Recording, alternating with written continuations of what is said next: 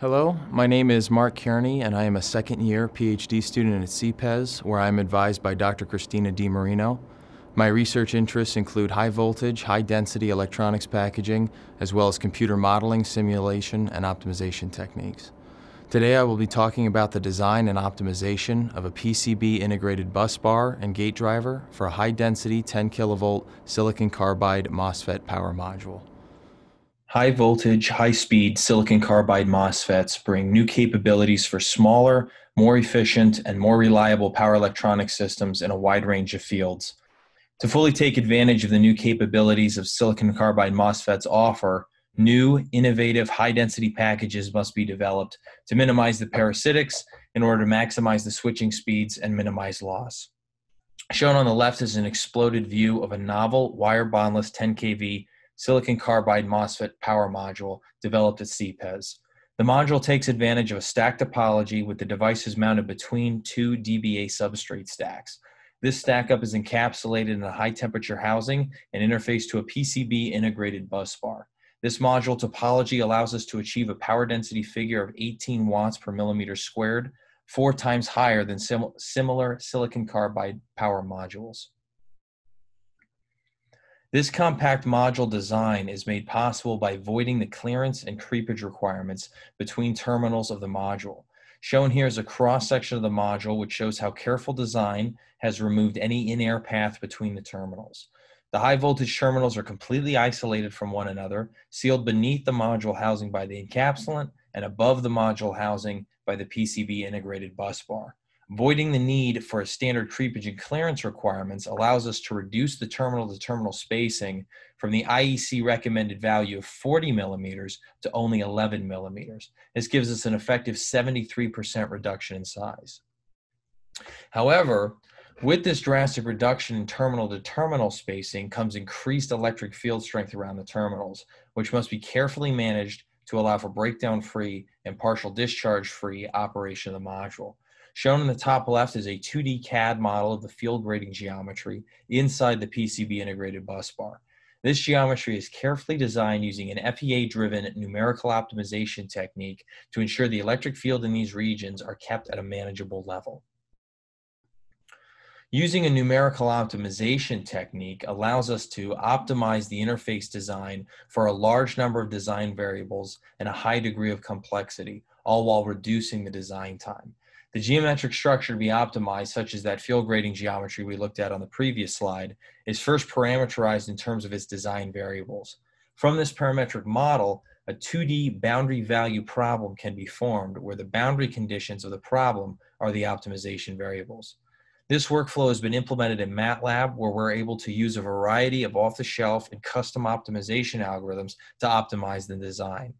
Shown on the right is an example of using the optimization technique to reduce the peak electric field of this field grating geometry. After only 5 iterations of the optimization algorithm, the peak electric field in the air and in the FR4 are reduced by about 12% and 10% respectively. Over the course of this project, 2 versions of the module system interface were designed. Version 1 of the interface was designed entirely using a manual optimization process in ANSYS Maxwell and took approximately 8 weeks to design. The interface was built and partial discharge tested under 60 Hertz sinusoidal excitation. During tests, the interface demonstrated a partial discharge inception voltage of 8.5 kV RMS, which is below our 10 kV operating point of the module. The interface was then redesigned using a numerical optimization tool. Due to the decreased iterative simulation time of the tool, the design process took only 1 week, and the design demonstrated a partial discharge voltage of 11.6 kV RMS under an identical 60 Hertz sinusoidal excitation. This improvement in partial discharge performance comes with a 10% decrease in terminal-to-terminal spacing due to the increased pin count of the version 2 interface. Here's an example of how the performance of the module-to-bus bar interface is experimentally validated. On the bottom left is a photo of the partial discharge dummy module, which is a module constructed to be electrostatically equivalent to a functional module, but with no devices in it. The module is fixed to the bus bar and excited under a 60 Hertz sinusoidal excitation. Under this excitation, significant partial discharge does not occur until 11.6 kV RMS, as shown in the PRBD plot in the bottom right. This PDIV allows for safe, partial discharge-free operation up to the device's rating of 10 kV. This is the partial discharge dummy module that is designed to be electrostatically equivalent to a functional power module. The dummy module is mated to the bus bar test board for the PD testing the interface. Both the bus bar and dummy module are independently tested before mating them together to ensure no manufacturing defects are present. Here's the completed bus bar integrated into the gate driver PCB with the power module mated to the bottom. The PCB has onboard decoupling capacitors on the DC bus, gate drivers for both the high side and low side devices, integrated short circuit and overload protection, and fiber optic inputs for the control signal.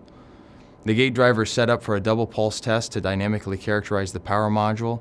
A capacitor bank is used as the source and inductive load is attached to the output.